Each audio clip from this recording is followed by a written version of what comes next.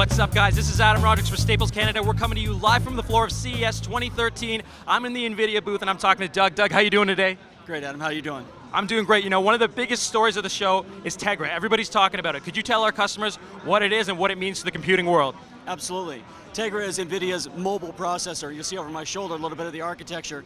With Tegra, NVIDIA was first to market with dual core. We were first to market with quad core. And with Tegra 4, we're first to market with quad core ARM A15. It's a massive processing power, lots of graphics performance. And for our customers, you know, if you bought a tablet a couple of years ago, what are going to be the big differences in terms of performance? What are you going to see?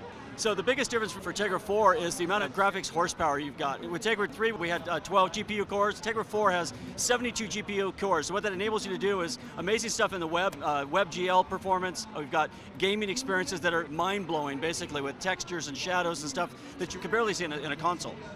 That's fantastic. I know I'm definitely going to be looking forward to the next coming year. Congratulations, all your Best of CES 2013 nominations. Great show here at NVIDIA. If you want to see more of our CES coverage, you can check it out at youtube.com/StaplesTechTV.